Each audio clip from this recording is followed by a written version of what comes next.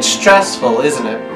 I don't know the particulars of your story, I don't know what you're going through right now, but I'm pretty sure I hit 90% of us if I say you're tired, you're frazzled, worried, and stressed. This has gone on a lot longer than we expected. You remember back in March when we thought that it would just be for a couple of weeks and that we'd be back in church by Easter maybe? Remember when we measured time in weeks? Ugh.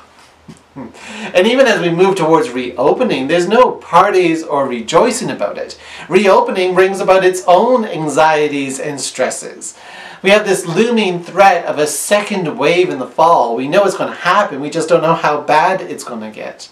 And it's hard to relax and feel any sense of normalcy with all of that in the back of our minds.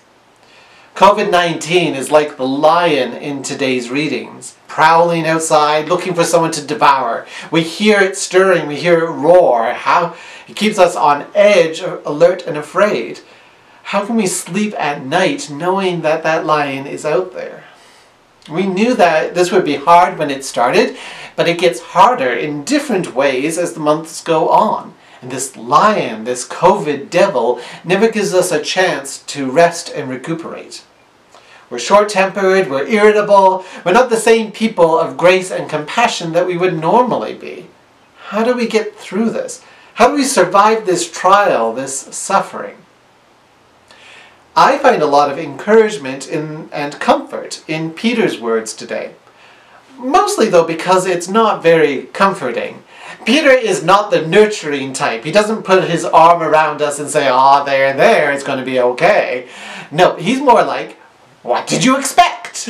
You're surprised that you're suffering? You think it's unfair that you're going through a hard time? You think this suffering is unprecedented or unusually difficult?"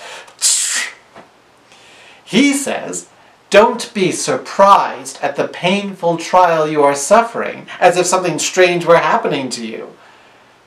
We're not the first generation to go through a pandemic. We're not the first generation to suffer. And if you're a Christian, you especially should expect suffering. Jesus called you and you said, "Here I am, Lord." Jesus said, "Follow me," and you'll say, "I'll go anywhere that you lead." Jesus said, "Pick up your cross," and we were like, "Oh, well, we'll do our best." And then we see him get nailed to that cross, cry out in pain, witness him express love to the criminals beside him, and then asked for God to forgive his enemies as he's being executed. And we're standing here like, wait, is that what we're supposed to do now? Is this supposed to happen to me too? We're standing here at the foot of Golgotha, carrying our cross on our shoulders, with a Roman soldier walking towards us swinging his hammer, and we're surprised by what comes next? One thing I can promise you is that if you choose to follow Christ, if you decide to journey with him, it leads to suffering. It leads to the cross every time. Don't be surprised at the painful trial you are suffering as if something strange were happening to you. But rejoice. Rejoice that you are still here walking this journey. The fact that you are suffering now shows that you are still on his path. You are still walking with Christ. You are still carrying your cross. You are still being lifted up and strengthened by God. Everyone around the world is suffering right now, but we as Christians should suffer even more, because we will be suffering to do good in the midst of a pandemic. Everyone is worried about their finances, and we are too, but we also suffer to feed the hungry and work to end poverty. Everyone is suffering with their health and well-being, but we also suffer to care for the sick and pray for our neighbor. Everyone's suffering with short tempers, as we are too, but we also suffer with the command to love our enemies and to pray for those who persecute us. As Christians, those additional sufferings are signs that you have not given up your calling. It is proof that you still walk with your Lord. It is something to boast in and be proud of. You are suffering to serve your neighbor and bring glory to God. Rejoice in that, because God does see you. God sees your faithfulness. God sees what's in your heart. God sees the good work that you are doing that no one else might see. Everyone else is just trying to survive a pandemic, but you, followers of Christ, you are called to do even more. You're not just trying to survive, you are working to bring about God's kingdom. You are sharing God's love. You are calling for an end to oppression. You are casting a vision of a better world. All are suffering anyways, but you are letting God use your sufferings to bring about healing and hope. Rejoice that you are tired, because you are tired for some very good, very holy reasons. When we remember why we are suffering, for whom we are suffering, that's where we find our strength and rest. Sometimes we trip over the cross that we're carrying, we collapse into the ditch, wondering why we're trying so hard. But then we look up.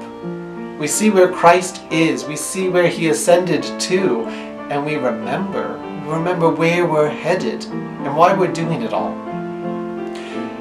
In that moment, we get a second wind, a new strength rises up in us that we didn't know we had. The Spirit of God pouring in on us and restoring and renewing us. So keep it up, people of God. Hold fast, be patient, stay humble. God is with you and will redeem your sufferings, bringing glory and rejoicing in the days to come. Amen.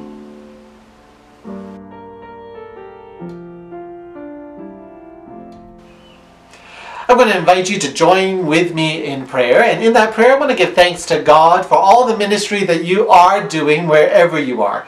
Your faithfulness to this mission of God transforms our community and the world. And I thank God for your financial support of this ministry too. You're ensuring that we still have a building to meet in whenever this pandemic does come to an end. If you feel called to God to contribute to this work and you haven't done so before, donating's easy. You can do it online by clicking on the link in the description, or message the church if you want to mail a check to our treasurer. Let's pray.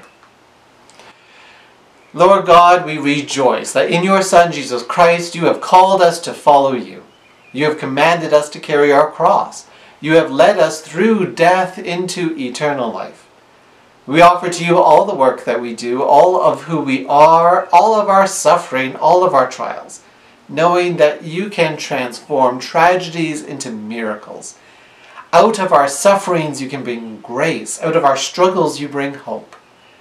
We dedicate to you our finances, the work of our hands, the burdens of our hearts, every email and text, every meal and act of kindness, every smile and gentle gesture to your glory. Use them all. Use all that we are to make this world a little more like heaven. Amen. I end now with the blessing that can be found in Peter's letter. May the God of grace who called you to eternal glory in Christ, after you have suffered a little while, restore you and make you strong, firm, and steadfast. To God be the power forever and ever. Amen.